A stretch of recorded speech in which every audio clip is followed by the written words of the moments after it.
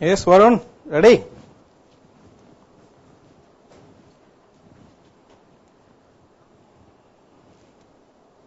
Hello.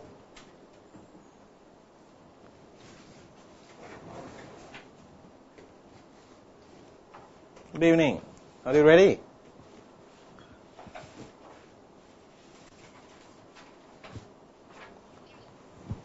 Okay. So, today we'll continue with the remaining part. Yesterday, last class we have seen about the magnification produced by spherical mirrors. So, just to try to recollect some of the points from there, we know that the formula is height of the image by height of the object. Usually, height of the object is taken as h and the image is taken as h dash. Either you can say h1, h2 anyway, but you have to remember that height of the image is in the numerator. And the same can also be expressed as minus of v by u, where v is the object distance, that is image distance, and u is the object distance. Right? And as per the conventions, Cartesian conventions, we have seen that the height of the object is always taken as positive. Do you know why? Because it is above the axis, principal axis. Since it is above the principal axis and perpendicular to that, it is to be taken as positive. And similarly, height of the image should be taken as positive for virtual and negative for real images. Somewhat opposite, you can remember.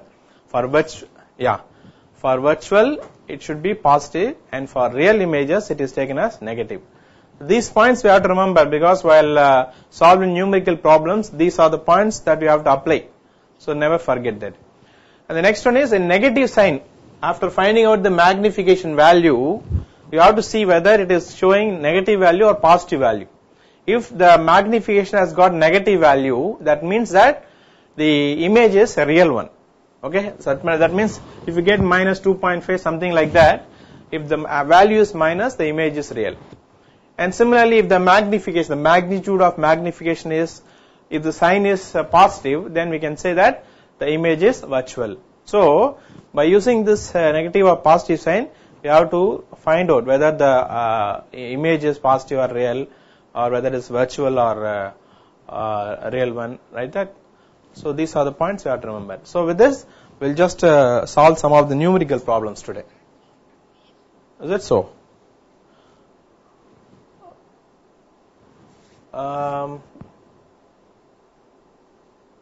Now, is it clear now?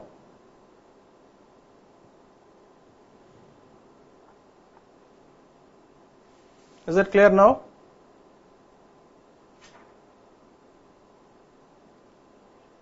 It means that the speed is okay. Paravaalla, konjam wait panna, just we'll try, okay?